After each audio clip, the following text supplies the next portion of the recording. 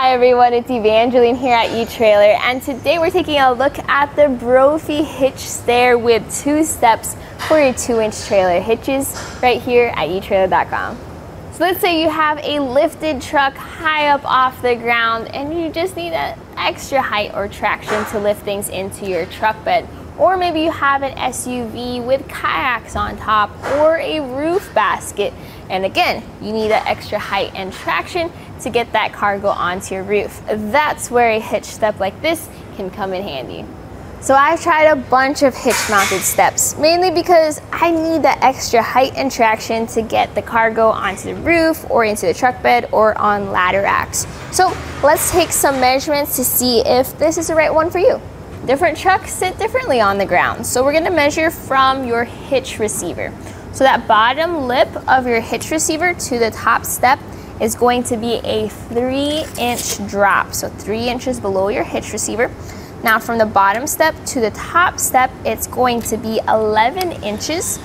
And then from the top of your hitch receiver to the top of the step, it's gonna be 5 1/4 inches.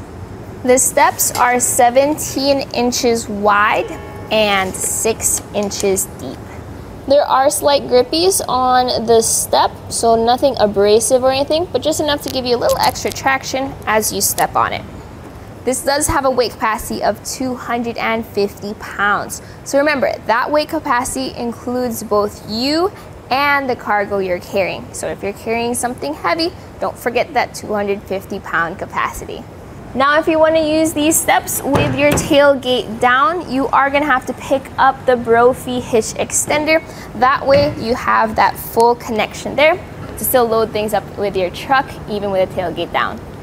So this is going to fit into your 2-inch hitch receivers. I know there's trucks out there that have the 2.5-inch or 3-inch hitch receivers. You may need to use an adapter sleeve for that.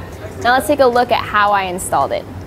So you can actually pick where this sits inside of your hitch receiver. You have 1, 2, 3 holes here, and they are 3 inches apart. So whether you want a 3-inch extension, 6-inch, or 9-inch extension, go ahead, pick one, and line that up with your hitch pin hole. Because of the spare tire in the back of our truck, we can only use the first hole. So we're just gonna line that up and then secure it.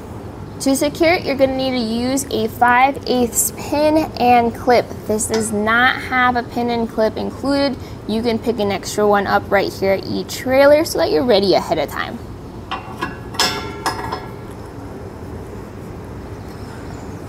And just like that, you've installed your hitch mounted 2 steps. So that was super quick, super easy. Could take about 1.5 minutes as long as you have your pin and clip on hand.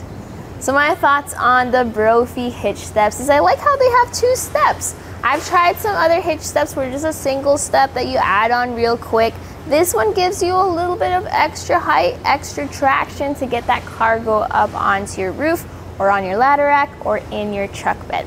The downside is it is a little on the wobbly side because you're just using a hitch pin to tighten it down.